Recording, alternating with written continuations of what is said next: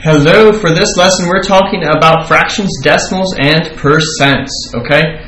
And pretty simple here. This is something hopefully you've worked with for a few years, but if not, we're going to go through some examples for this, okay?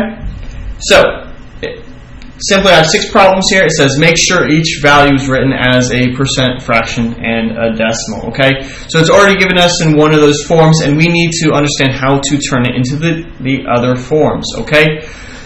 This is going to come in handy a lot when we're working with different algebraic equations or different formulas like exponential growth and decay, where we don't want to multiply by percentages, or we need to turn something.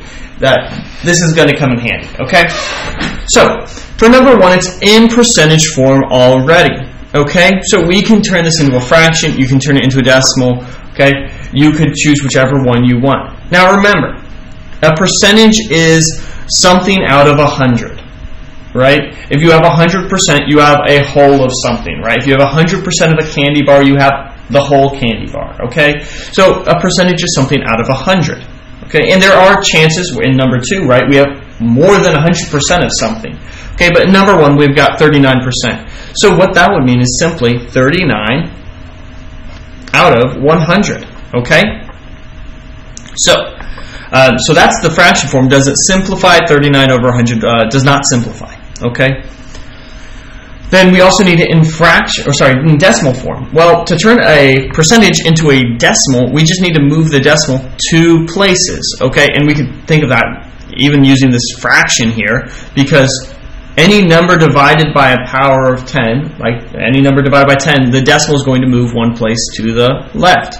So when we divide by 100, it's going to move twice to the left. And so we can see that is the case, and so we'd get 0.39 as our percentage. For number 2, I have 220%. Okay, remember, well, a percent's usually out of 100, correct? But this one's greater than 100. Well, for every 100% I have, that's going to be a whole number.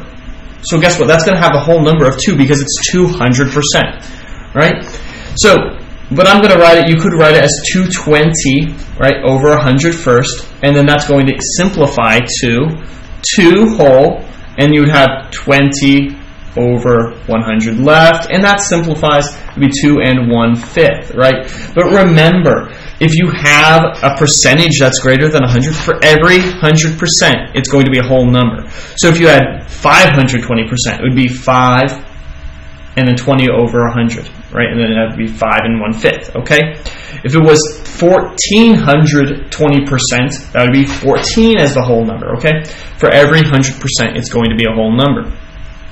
Now, let's turn this into a decimal. Remember, all we have to do is move the decimal 2 spots to the left, okay? Which would get us to 2.2, right? The decimal would start here on the right side, and 1, 2 would get us between the 2 2's, okay?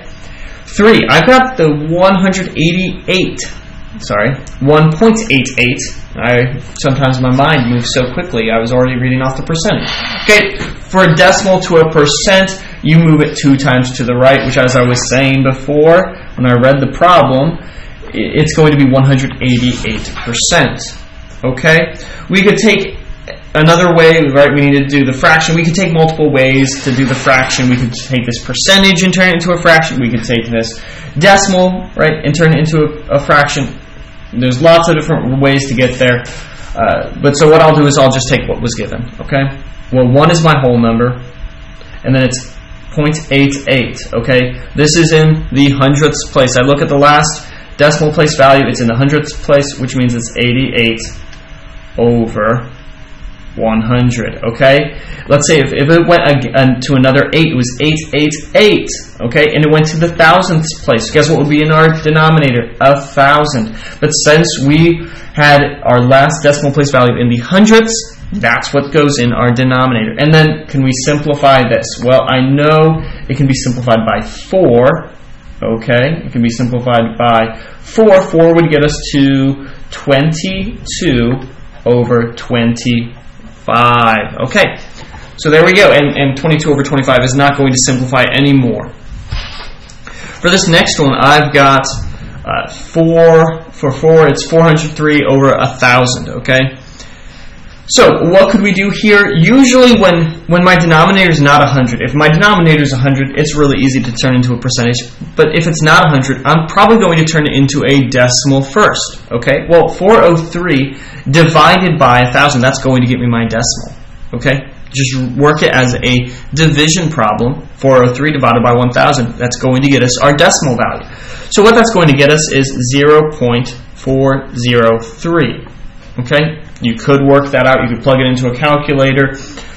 But we could also use that power of 10 rule, okay? This is 10 to the third power. So dividing something by 10 to the third power, it's going to move the decimal 3 places to the left, okay? So it's going to be 0.403. From there, since it's a decimal, that's easy for me to turn into a percentage. I move the decimal 2 places to the left. It gets me to 40.3%. Don't forget, if you're writing something in percent, you need a percentage sign. Okay. For number 5, I've got 2/5. Okay. So for this one, we're going to go into a percentage and a decimal, and there's a couple of ways we could do it. So first of all, like we just did here, we could do a division problem. Okay. I could do 2 divided by 5, and that's going to get me 0.4. Okay, 2 divided by 5 is 0.4. That's a decimal, okay? Another way we could do it is we could say, could I get this to a power of 10? Right? Well, I could multiply it by 2 over 2, and that would get me 4/10. Okay, there we go, 4/10. That's exactly what we got here. Okay, so we found our decimal here. Okay, and we know there are a couple ways we could do it. So a division problem, or turning it into an equivalent fraction with a power of 10 as a denominator. Now let's turn this into a percentage. Again, there's a couple ways we could do it. Let's do it first with our decimal. That's easy. 2 spots to the right. Okay. 4, if it started on the left side of that 4, 1, 2, and I have to add a 0, so it's 40%. Another way we could do it. Let's work with that fraction. Remember, a percent is out of 100. So if I could get my denominator to be 100, then that would allow me to easily turn it into a percentage. Well, 20 times 5 is 100. So I would have to multiply my numerator by 20 also. I'd get 40. Well, guess what? It's 40 hundredths. So that means it's 40%. So again, we see there are lots of different strategies you can use to get these things. Okay, you simply need to understand them. Okay, utilize them. You can go different ways. You could turn that fraction to a decimal, that decimal into a percentage. Or you could just work with that fraction to get it to the percentage. Lots of options. Okay, here we go. Number 6. I've got 0.16, so I need this as a fraction, and I need it as a percentage. Well, percentage is easy. 2 spots to the right, okay? So I get 16%. Okay, 2 spots to the right. It was here. 1, 2 gets to the right side of that 6. I need it also as a fraction. Well, it's, again, 16, and it's over 100 because that 6, that's our last decimal place value. Okay, it's in the hundredths. Does that simplify? It simplifies by 4. So let's do, 16 divided by 4 is 4. 100 divided by 4 is 25. And I get 4/25. Okay, so there are some examples of how you can turn fractions and decimals and percents into the different forms.